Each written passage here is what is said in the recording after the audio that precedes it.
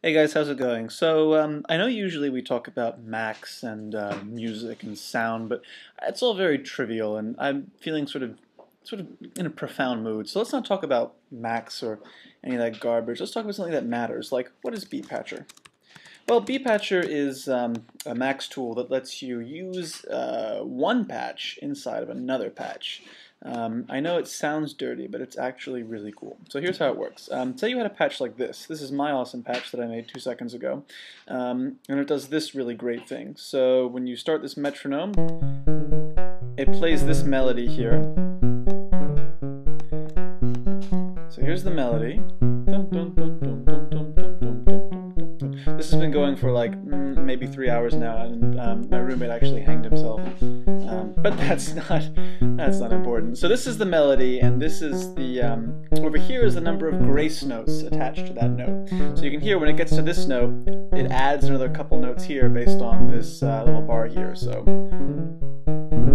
that's a ton of grace notes, and evidently that makes Macs freak out, but you get the idea. You can make every note have grace notes, and then it's just kind of some random garbage. And anyway, whatever, not important. The point here is that, say we had this and we wanted to use it inside another patch. So we wanted to have a million of these to really annoy our roommate, which is moot now that he's killed himself, but you know. Oh, and down here you can set the pitch. Okay, so the first thing we want to do is make a new Macs patcher and make it gigantic. Zoom in so that you guys can see it, and save this in the same place that you save the other one. So I had made a folder here called bpatcher example. It's got that base patch that is where the name of that other patch you just saw, and I'm going to call this one, I don't know, master. For homework, write 300 words on the slave narrative in computer science. All right, so what we're going to do is make a new object called bpatcher. Called bpatcher, and so what do you think? I mean, if you want to reference another patch, would we give it an argument that is the name of that patch? That sounds like it would make sense, right? No, that's not how you do it. That's not how you do it at all.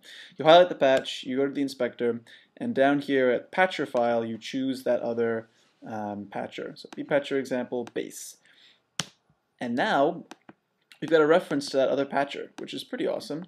Of course, oh, it's in totally the wrong place. Well, that sucks. So to fix that, you go to patching rectangle here, and oh no, you don't. What do you do?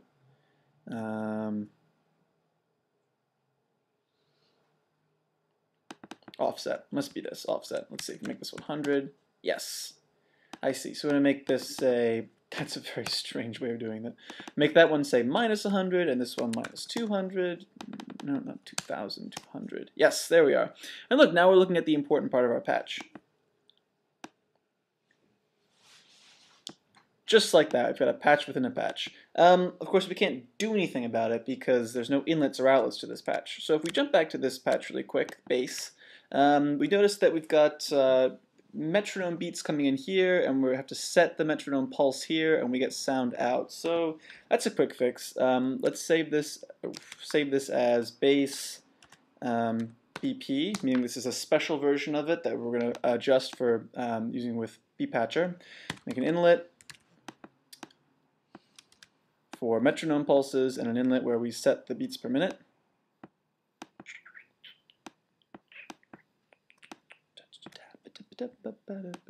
Screw this metronome, we don't need it anyway. We'll just send in metronome pulses from this inlet. Okay, and we get sound out, so we'll make an outlet. Not an outlet. Yes. Make it the magic sound out of magic.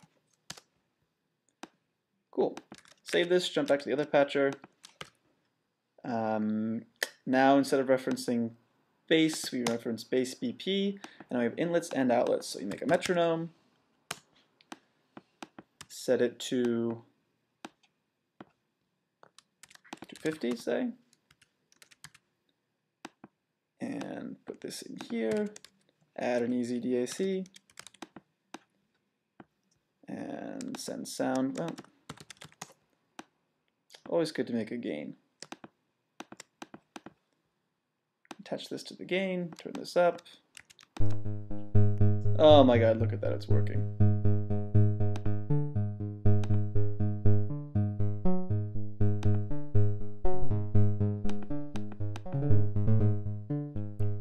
my god, so cool. It's hard even to believe just how cool it is. And now we just take this entire big chunk of patch here, duplicate it, and we've got 3 copies of that same thing. Kind of awesome. So if we move this one, now we can set this one to 12, and this one is the same thing but an octave up. Of course we have to connect all this crap now. That's not such a big deal.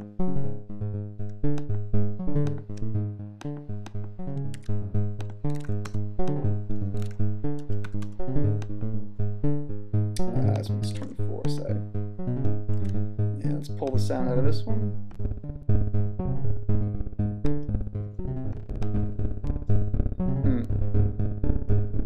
These have gotten kind of goofed, I guess. Oh, I see. Okay. Well, evidently these are in some very funny ranges.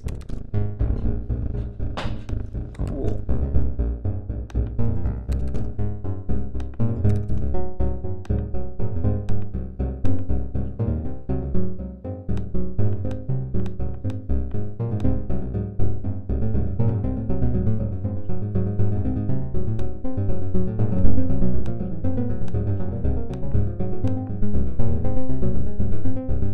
There you go.